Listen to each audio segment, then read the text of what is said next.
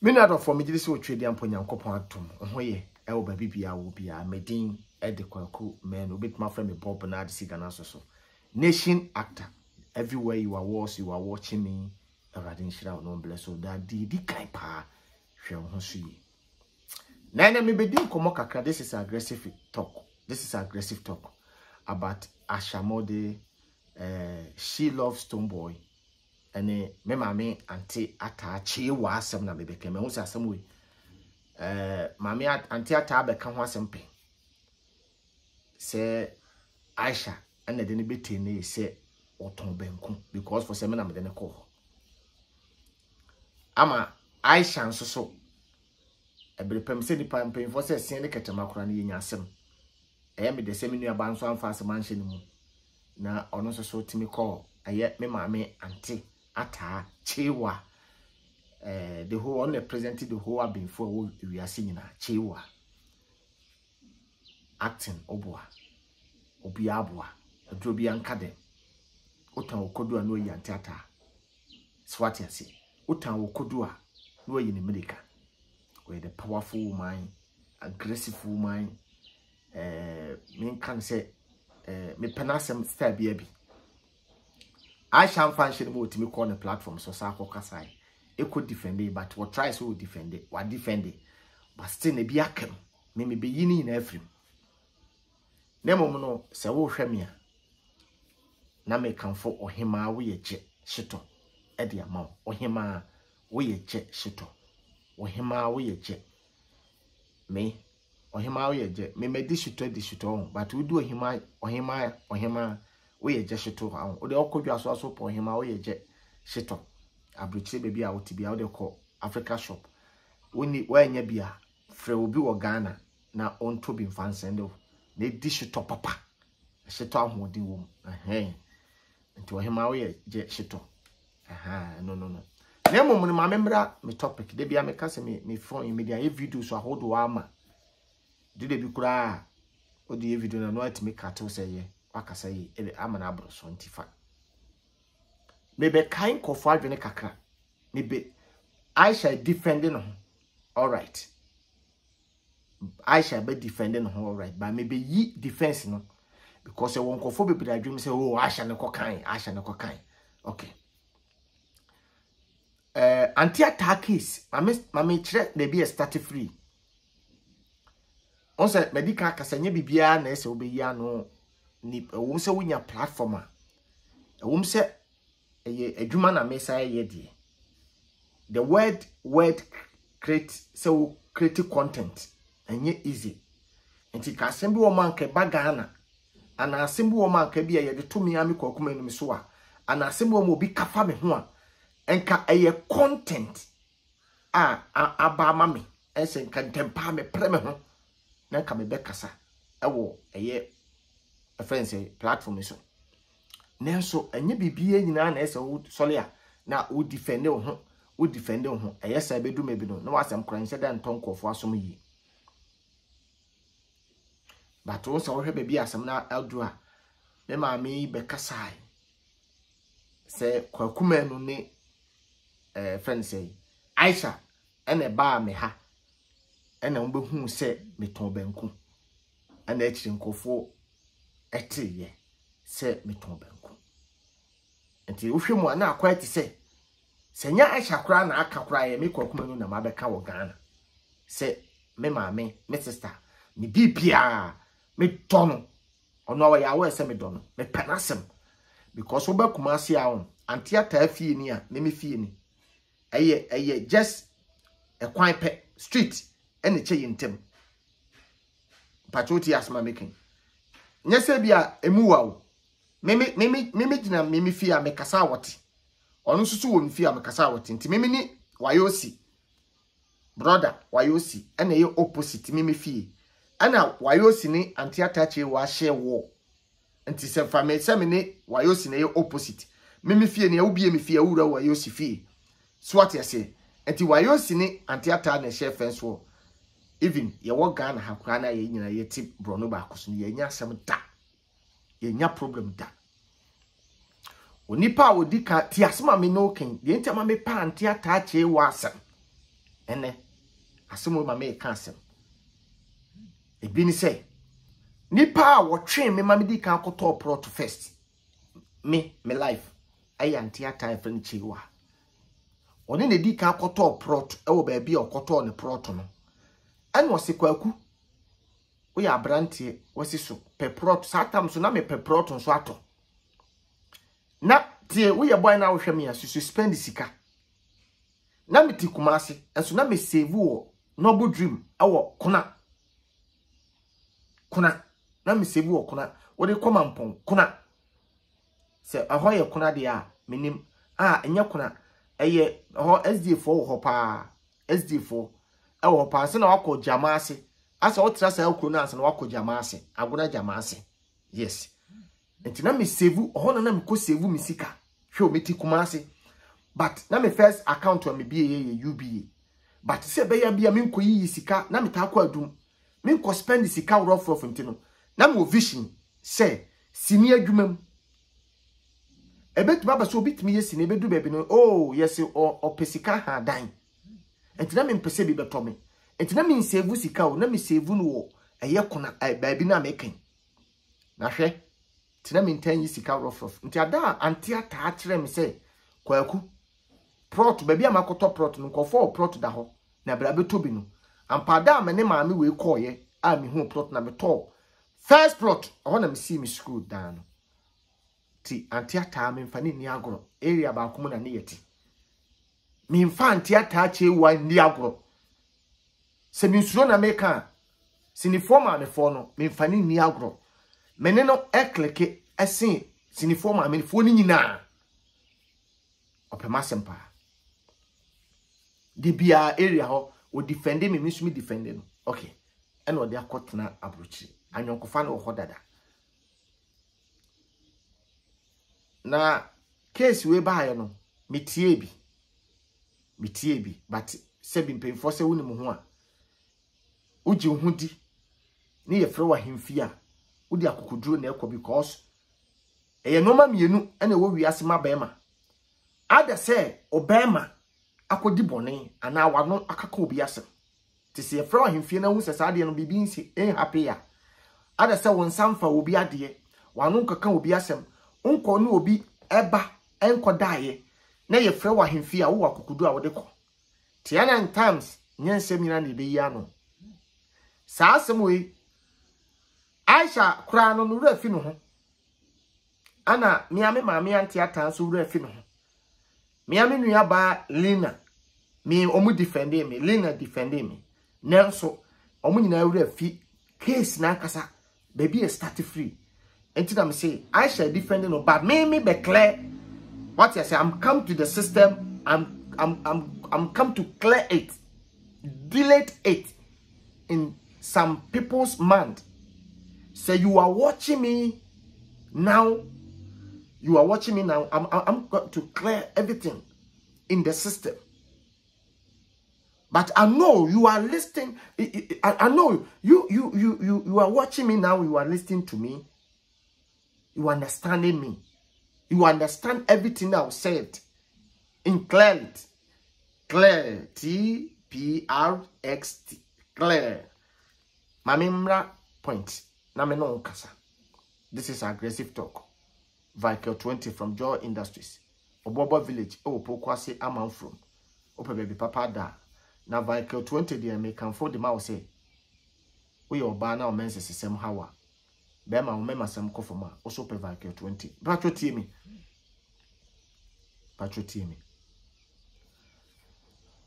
The mama started aggressive interview. And I name no her name. The mama started aggressive interview. Satam na mene Aisha enko US. Na mene Aisha enko US. Before na makosra me amenu aba Lena ene kra ye kontokwa. Ono na nim tokwa kra ye kon. Me na menu aba no. Ai, se me na metwe na so na etwe so. We de me na metwe a metwe Lena so. Menu aba aba kopem. Na so odin wo me side nti metwe na so. Patriotias. Lee mechiao no ura ne nkra ne nyina me kwasra menu aba no ebai before anti ata call US no one started Banku adwuma ko ho me yekodi nkomo me sa ko ho biem kosra me a me sister me maame me sa kosra ne biem but before me kosra no na me start aggressive interview me patriotic asma me ke na me start aggressive interview die ma me de start aggressive interview ene me patriotic fonti ene mponi yentu din aggressive interview metimi aka se enna me maame ante ata case ni so ene mam start interview awa bra ti asma me no kin intram say enye Aisha ene be kan say ante ata aton Banku eye fa mu wa ba be twen kofo adwene na abaso eye fa na entra me ka say ante ata wura fi ne ho kakra me amenu ba li na wura fi ne ho kakra Aisha so wura fi ne ho onkwa da nya kakra ni wura fi ne ho pa because sa enye Aisha kra na mom no me maame a oti Worcester that time no Worcester for na nkasa mu bi ene kamane babontin ma na ya abrefote ye patromunti asem ya mekan yo adi ye program sa time na papa Kumasi akọ interview Adum TV ti papa Kumasi interview okọ start okoye no na ya abrefo me sister yi na oma bi ayin kasa ase or the questions no na mo say asokọ program our Adum TV enti say Kumasi so kasa no the question for Kumasi say kasa no the question for ho no kobusa na say sa na mate say yesi chewa akura ti abrochire oton Banku se mo kaya sa tam na me Aisha enkosra antiata sa tam na me Aisha enkosra antiata enti sa program na chi na me ne fila nso so me junior brother fila I start funny video gidi pa sa mo kaya ni ya start funny video from 2017 ba nyina no na so gidi enti anu mo na me say me de fila I say comment out there nana ya no ana me de fila be na se Banku na asema ba amamanfo ka bi kire me am sister no say oh se che won poto Banku mpo anya sa na o present no ye ni me de si wo Ghana deja tata na me KWAKU MANU me nkosra ma me ata data ma tata na me nkosra ma antiata wo ton Banku dabi but ma ko hu me ma me no no ni olina kra fie ni ade yes but no nyan start Banku business no nyan start Banku business dabi it me say asma making Lee they making wide na baso na me de respect guest house me kind na ana na flash atade black long hands bi ana am start say me ye no interview ho ne ko start interview and start interview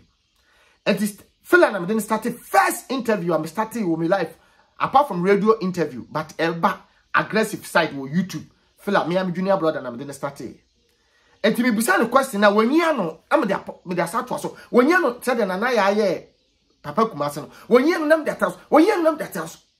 and me be post to ye no ana man for benya mu interest no KWAKU MANU fella nkasa obe kwa ma kwani buafu de ni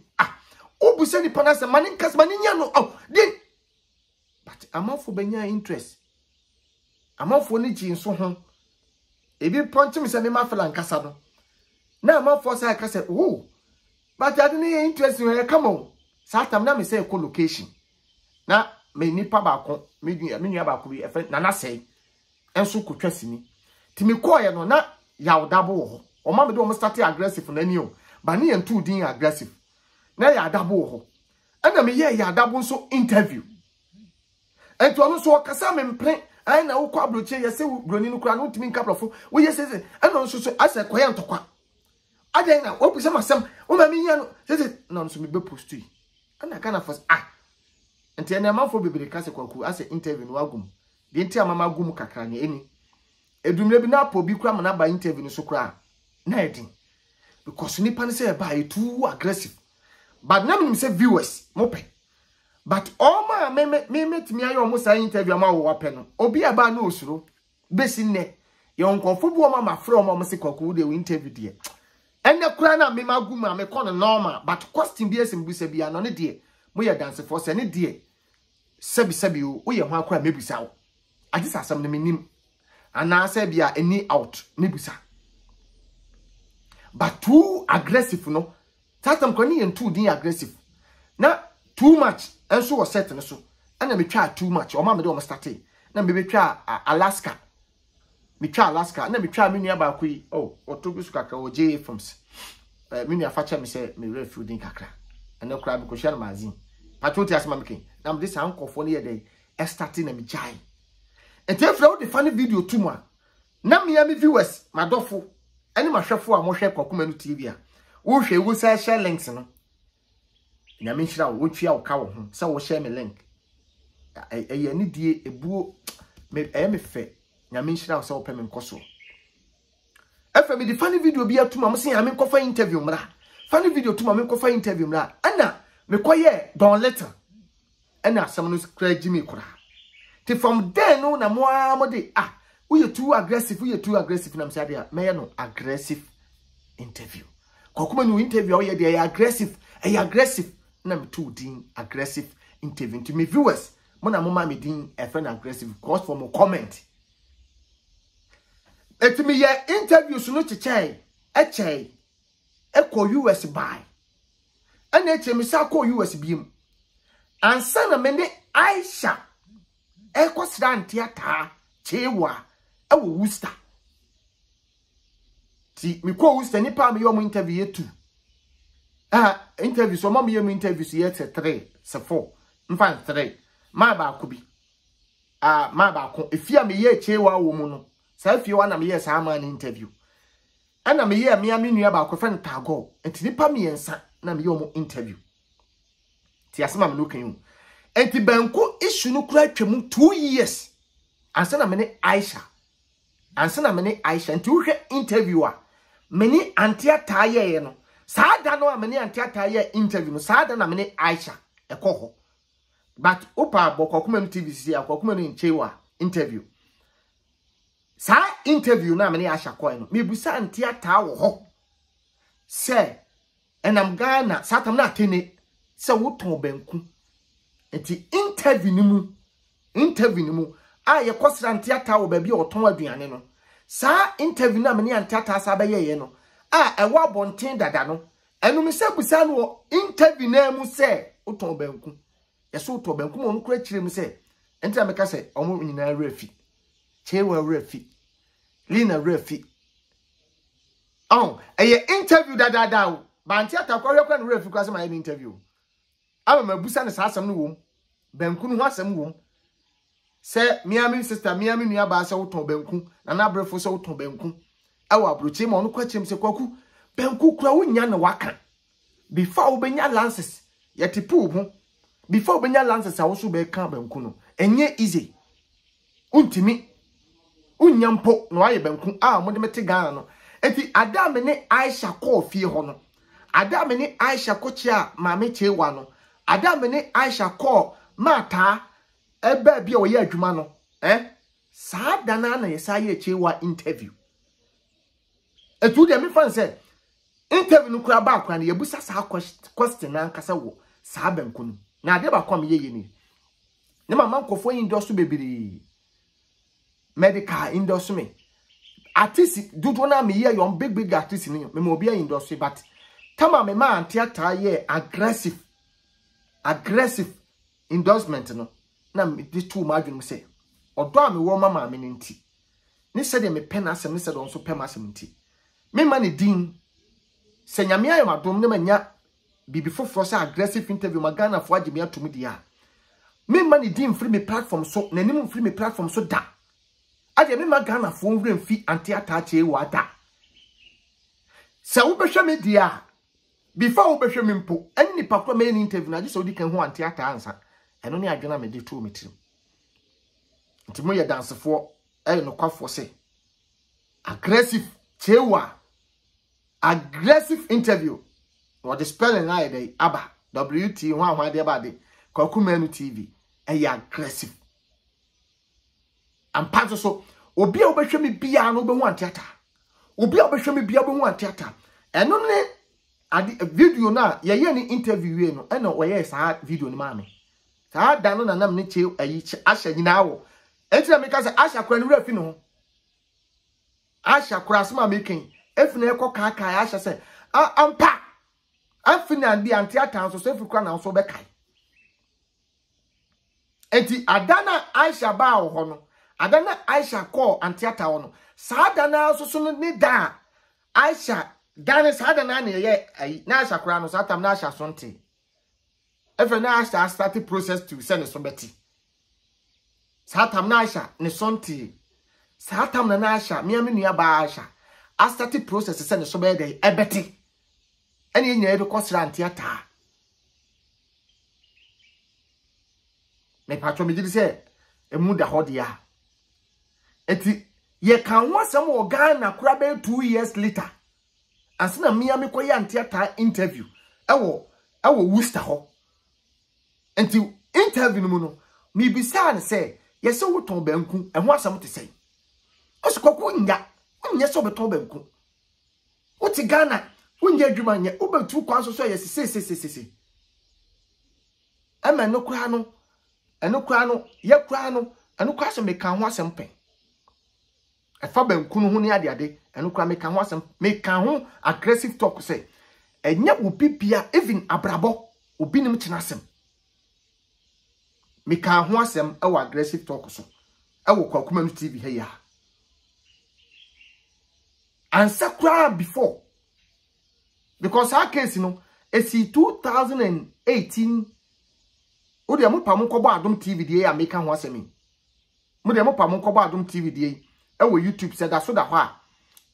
papa Kumase ene nana ya abrefo e wo omo TV so e wo Adom eno happy bay 2018 mo ho ba me ye KYEIWAA interview 2019 as 2019 am ko ye KYEIWAA interview because 2020 they will be in two kwan. And the other said 2017, 2018. Ana nana ya abrefo de ni happy. 2017, 2018. And happy so what to say? KYEIWAA ton Banku. Sa tam na me kura me nkosira KYEIWAA abra no ton Banku. Na me nko KYEIWAA shop kura. Na me nko KYEIWAA ho. But na eye Worcester fo na mu bi. Ana akeka se KYEIWAA ton Banku, KYEIWAA ton. Na se bi may you run say baby you chrome for Mimi KWAKU MANU cramity hey. Me am ti hey. Senyame ode men kan senyame adom. Ye babra no ko animu. Na bia dachi bia me tu kon ko UK o say France o say Turkey o say himfon. Enam se nkofo ni me no pa ma me ko start adwuma o ba bia Ghana for ye adwuma. Manimra mo so no obi kura atwa o picture abra wonya awe. O didi nsusu no aseti ne phone. Baby am didi KWAKU MANU na be serve o mi o. Ana bia me kan be boa. Baby ye didi no KWAKU MANU na be serve mi o. Oton Banku ho. Gak me koto abeti KWAKU MANU na be serve mi. Yen ye kromfo na kasa de ubetene krans na obi ate. Enti ye kromfo na kasa de e de KYEIWAA tene. Tene TITIWT tene before. Anana ya tibia. Odi busa asoko no kwa nyase nana ya kwa so betra ase se. Oka KYEIWAA sem nanso no woni papa Kumase interview na o put two questions no e pempem no questions no wose o yesi KYEIWAA kro ton Banku sa case me say 2017 2018 emu ba ko 2017 2018 ba me so me ni KYEIWAA interview ni ye be 2019 mu ho ase 18 ni ko end to 2019 mu ho ana me ye KYEIWAA interview aggressive interview. Entinya Aisha nim sa Banku semno wonim krada ye kra no ntem so mi na refi no ye kra Aisha kra ni KYEIWAA di hu abobo sa brochi asam kra de se obi ton Banku kra e di hu abobo uti TV so a wo kan ye di hu abobo kra kan ho asam e kan ho asam e ti asam ne wo bonte dada 1 year kra ti ansa na Aisha kura kokosra antiata memeni Aisha kosra antiata me de program amu yeye anansa bia antiata de odi kan de ba out on page so ebe kan se ai na KWAKU MANU ni Aisha besra me na afre actually no asem ne ba bonten enti actually na theater asa ba out nso ehun hia se me meba be ya no da bi ema asem de ema yi different ema de oye de ema yi ma oye de o ma me abro akwa ya oba oye de ya oba ya oba to mo ntimi fa asem nsi ti Aisha no so trans me hu se enyem na me koka asasem yo enti no oba kire ma me ata so cho letter kuata chewa letter be se o sapo no and also a troll letter the abren. Right, we have so an case Aisha, a voice man. We are what type way, and we are a chewa movie king come on. And we are an case Aisha, also your voice man say, oh, and theatre now we are Aisha, so say be anti bono, say Aisha friend. And Pastor so tap of my way was what troll letter the abren. Letter Ben will throw the blow, or turn the phone so and so turning him. And I let her know. Okay, we'll go to post office now. Okay. Nti Aisha so etc oh na theater asaba bontin say ai chewa ayi Aisha test me na sa so na me beka na sa Aisha na beka ya na Aisha me so mu kan cha Aisha ma me o test me o test na say more than say Aisha tata chewa say enyo no na ekoka na bontin so what I say no nyina achi o ma say defend me ankasa me tie Lina a defend me more theater defend me say KWAKU abahaba ko abaham yenu enka eye say ke defend me ke say me kama no tum but sms me defend Aisha say enya Aisha video ya me ekura Aisha ni mo hwehwe e bia ono no efuna me ka wo mo won say still na adwene we no eye adwuma anko school gidigidi but adwene no eye adwuma da so kai no ma memory ni eye adwuma timi da ha no pe ya nam asma he o atwam o maka atwam ayeko no me da di nam say asemi kura mo say Aisha so abi na emble no ho ko defend no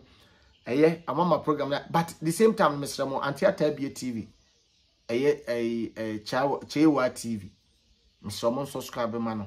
ma me no wa bre wo industry no wa ye bi mo ye dance for say KYEIWAA bi pa wo industry nti Mr. Mo mo subscribe KYEIWAA TV no na mo share ma no mo ma subscribers no nye tight na me patcho mo tanhwe no video ana me hu se me bra pay so Judas enso omobie TV sa Judas enso so wetima subscribe Mr. Mo yenim de KYEIWAA timi ye eba acting field omo no mo ye adwuma so nyame nhira mo se mo so mo keka mo ho se KYEIWAA no ye ka ema wo krom ha Ghana maamefo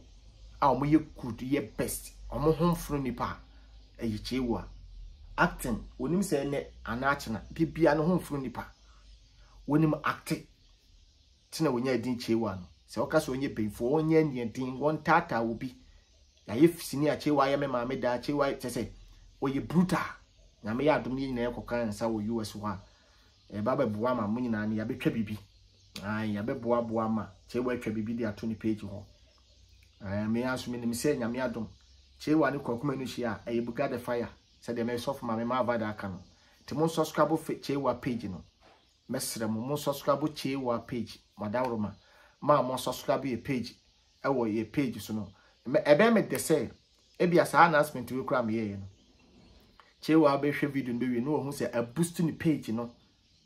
na boost page no amanfo makoto ogu so mo subscribe no e bro adwen nti ase so o urade nhira wo say why ne sa modo me na modo KYEIWAA so te mo subscribe KYEIWAA TV ma no na em boost more than the ye hu no e say o ma start funny videos so anotin tutu chegu KYEIWAA anotin tutu chegu KYEIWAA anotin urade nhira mo enti Aisha kra no refi no enti eno na me kai Ghana for kakra say Aisha die enyo no kokan before Aisha ko hu KYEIWAA wa bre woton aduane no na asem na tene dada na de besiesie wie de beba na aba dada na me kwa me start KYEIWAA case ba so woton Banku na me start aggressive interview KYEIWAA so da me ne Aisha ko KYEIWAA ho no sada no so na ma start interview no kura ama 1 year kura ba me patro fe matmase ana me ne Aisha ko ho me ne antiata akoye interview me ne antiata akoye interview ntika interview kwa nke ye no antiata fie but ase twa ba ko bi o se dey sam fo se bibia asa anya de ye pe Any jai interview ye, na shawo. Any jai interview ni twa. Any a call may be fee. Sene che wa solibo. Answer na ho, tago beto ye ho. Tago beto ye ho. Tago, I, akokra tago. Ebeto ye fee ho. Enti me ye ma penyi bi interview. Me ye man interview no, ana fie ho na ho akono dodo. Omo pool fie ho a. Ene kutwa no pool no enche me ni chewa ye no interview no e wo pool ni nchen. Ye twa no pool ni nchen. Sa ata na Banku issue na badada. Enti interview me ni chewa ye no, mi busa na Banku no ho asem. Eno ne da ye first time chewa me ni Aisha first time a me ni Aisha koshia antiata a misaye ni interview sa day no a na me ma antiata indo so me program yi ma me say aggressive interview and na chewa de ye sa video no de ma me sa da na Aisha ko ho na sa da no a Aisha ko na sa da no a na me antiata interview e ye ni e ko ho no na Banku issue ho dada ye di interview no mu komo so ka Banku no asem e wo interview no ti before ye dey sha so na dey babontin ma Ghana 40 aha na hit dada Banku issue no a hit dada and na my sister na ya aso ama na hit dada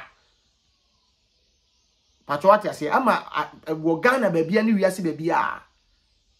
1 year ti kura ansa na me Aisha ko antiata ho akoye ni interview nti make ma say sa issue no amu akura na ma start interview friend aggressive erade ne boafo me say what mase for nice comment bra me say what they making ase antiata me don't too much me pa ma me nasem ono awaya we dada awaya we pa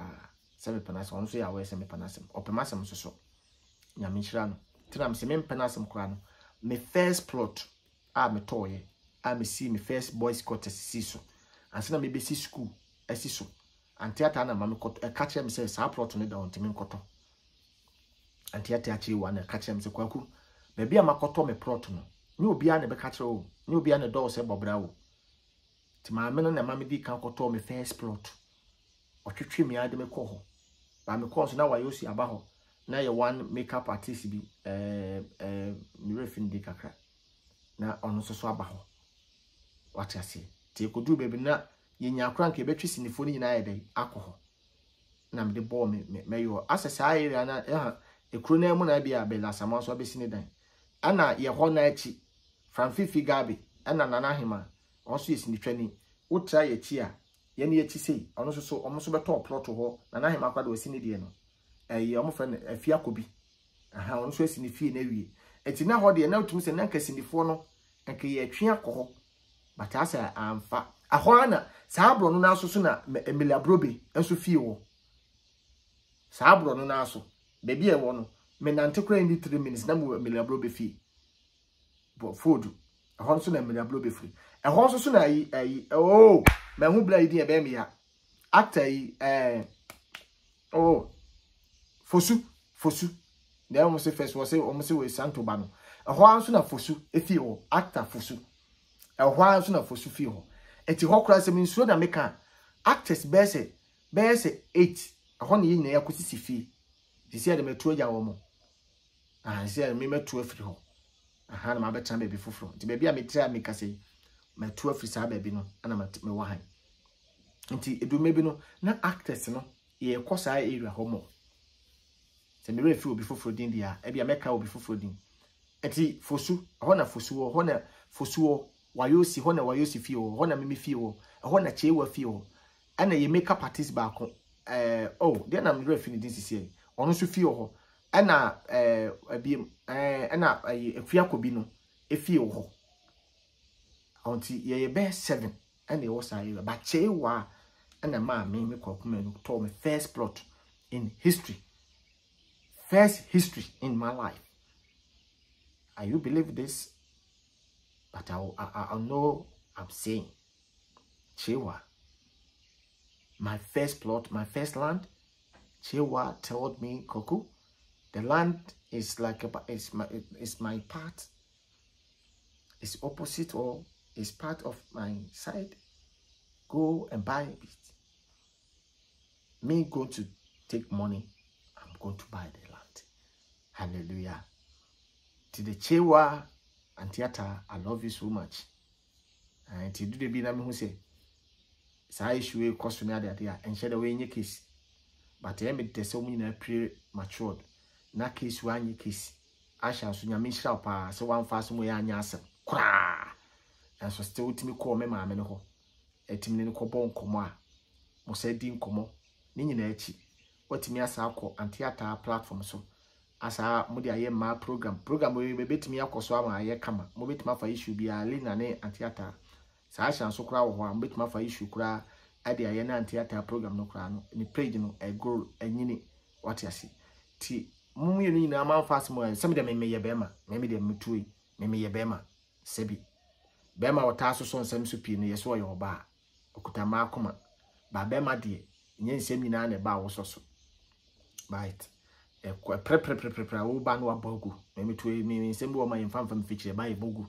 me hia kura se mente se wo kan sa asem no Banku ne ato aso ba case we the same case. This case is not case, it's normal case. Ti erade nchira obi bia mo so abo ma ta chi wa page no enfama me nya asha ene kokan Banku issue onim ho hwe na mom no asem no abehye no pe wa be clear no so still emuna ho me na mama mu ada ho still wa cleanse so emfa oboa Oboba village pokwase amam from ope baby papa that ya na wako Oboba village pokwase amam from na wako baby papa ya dey ada tap send Oboba village na meka na wo pokwase amam from Festus ope baby ada ofra brochu na ba opa gogo se ope Oboba village Festus aho apartment almost I living tap send so app am pacho ta hwe me na undalo do app we bia misro na wada no do tap send app is smooth baby a wo pia betimi da ayesika e de abafie wo Europe America 25 states wo ye na wonsaka what you see tinyame nka ho se wada no do bi erade nhyira obi bia wo hwe me erade nhyira obi bia wo hwe me erade mo obi bia ho ban ayi so ana ope omo chiri kwan se obenya ba bia da Banku youth we say aggressive talk them entire commercial also but edure bia masomfo no maboafo no ana mepo masam dodo enti oyi big 6 Banku youth big 6 e wo New York Bronx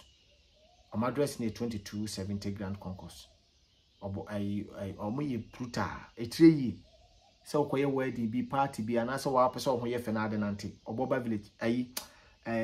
friends big 6 omo ye best me 2 point we are aware say me pa kontu but big 6 there etreyi there omo ye the best misro oba opese okobo oti oye oti okoho mo mbehwe asiesie address na dem 2270 Grand Concourse opese okobo oti ye oti opese okoye makeup koye party wedding opese odi wa makeup a odi ko baabi omo ye best omo be fe brutal otwe picture opese okoye photo shoot kra okoye makeup ababo omo na manu ye 9178916090 9178916090 omo so betimi enya wo mo se ombe ya asisi wa we yale fa abroad no impa kamen sheda anya commercial but my main form so ayi na tututu ja na embo because the same platform na so obo ma na wo hwe me but wo yale e fa ni fa abroad misrew de bia me kama me mbobom no ma no kra ansa na bia be kate akate free +233 200 064959 ana +233 557 26 598 wa wo yale fa abroad oba oyere yale fa abroad a me so it me train pa wo ama obi wo kra wontimi nwo mesrew se uti pains no na tete wa okọ hospital bloni be mo wadru enyini ye ba koye operation ni pa yata de se kankan wa unche de nya hoden sa o ha bo se be ho ye wo ya etimi pa cho fa abroad adru no ebe na na ma na kọ free +233 200 064959 ana +233 557 269 598 ofra anu so ebabo mamo pesem ye live out ewo New York Bronx no from number we obeku school 2 weeks no ma sam wodwuma ye for 917-970-0692 917-970-0692 office anom we a wa person koye living live out omo bema wadwuma ye omo bema wadwuma asa ye aye ombema wadwuma aye me patcho ti o ombema wadwuma aye timisrew koho mu na ekope adwuma ye ya yira me no ma bi wa but my main fan tudwa eye clinic bi e wo New York omo ye the so powerful me ta aka no me platform so but ene na make no ase me normal me hu ha but we obi a wota opeso ko check up we be ma ta ko check up se be ye mfa pipe nto be ma misrew sickness bia yade bia obetimi di akọ e wo New York ho a eye Ghana ni woso won krata woni krata obra obehwe we oba yade bia wo hu se how bia no oba ho ma obehwe wa ma bibia ye de akoye e de ama meta aka ho asem pa clinic yi ho asem ewo eye platform we aso ai meta aka ho asem pa wo platform yi aso ene asem mi su fon ba konti no ama me ya lisu ade kakra ewo ha timisrew but ni nyina achi me pacho e de awota ate se me ka ho asem timemfe ni agro ne kokohwe o yadem se be ya yade anka wonye dai entofom nipa ni adaje o mama ho kwa ma yale de wade atofom crowd K nso crowd K ene menti asese me we no fo am de ye we se no enye no na ene me de kase enti ama me yi bi o ma me se ni bi akodi so ka me kanfo nkun papa ane spray papa acho crowd K amoso me ka mo asem ewo me platform so omotonkun wo pese wani me toso pese ho ye fe no bi she so kala ye fa sa product no nkun ene sa ye soap woni mbet ma ite sa akora anyim woni mbet toso o kala be ye fe nipa odwene ho kwa ye ntia asese so kala na ye fe sa no na o apebi ewisu awrade shaw meeting edi KWAKU MANU bet ma formulation actor ma vada better mama ye ma nyame shaw awrade blesso ame we die de bia ma modin an na wase na me boni aye nyame afa oso aye no ma bibiri na ama me e wo sunsum no honam fam ti ma nyame hira wo ti wiase na wonni kamafo sunsum fam honam de ewo wo de wonnim hwekura no fa hye wadwene me se de ewo de ekoso wo honam no eno an ekoso wo sunsum wo danete wotimi so da ye de a edu de bia Yakopon timi twa bibi kire wo wada na wonam wo krom obi da ya woson ye no awade na nka wo be ware na amaso obi son da ye bi na nko otu kwan ba woson da ye bi akonto na amaso obi promise no woson da ye bi amaso ti asema me looking ti nipa bebre ye dance for se da ye kra no wotimi so na abo obi bi egu obi so nyame timi yi bibi kire wo o ka o se bibi si bibi be happy obi be so da no na bola so obi so toilet so obi be so da but se wo sunsun mu nipa obetima back wo mpa ebo mu a okaka da ye we kire npa ma ho akwanche na wa breki wo onyame bo se ni suban so ne nsesu ntedu de bi wo yi bibi kire wa nkasa but wontimi si ano kwan enitina wo hia spiritual father spiritual mother me come ma vada sem enye bibia o obetima ye stance na komode obetima tena aburu chi so na ho kire obetima ye adwuma wo bank obetima ye adwuma wo company kase bi so wo hu de odu sika be asase kura wontimi ntobi hwahwe tax ye file ma for 1 year na wo check sika da wa account mu a na se wo mobo tie bia wo da tax ama wontimi nya japade ba nye saa na awurade bo wo hia wo bia wo yesunsun mu nipa obetimi aboa wo osun da ye no obi di pani awo ampa na wonyem na so wo ti wani no na nyinse na se enso ye wo pani wo bra na wada wo nyame na eyi bibia kire wo ma vada number 0596 30 4140 0596 30 4140 pesunsu mo bambo ne de si wo honam bibia na si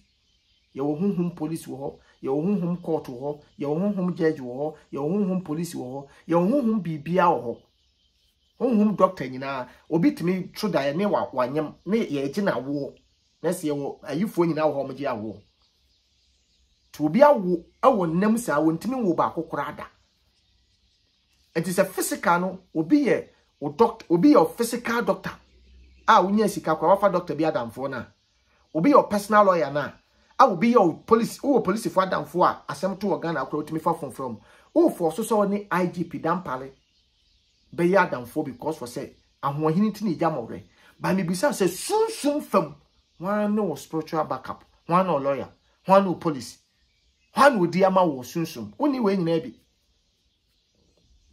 usi da ba ko talk aba ko kaze no an wo nyame boss say despite mo wo de enti say Dangote mo but wo hu da ba ko no ehu ayi talk aba ko wonim se wawie pasa wo sunsun background wa backup wa enko be push wa koto nshire me ka no obi a wonyi nni but ye se wonyi nni na asam to wa ye wonamfofo bebre ni nipa bebre am nyi hwe ni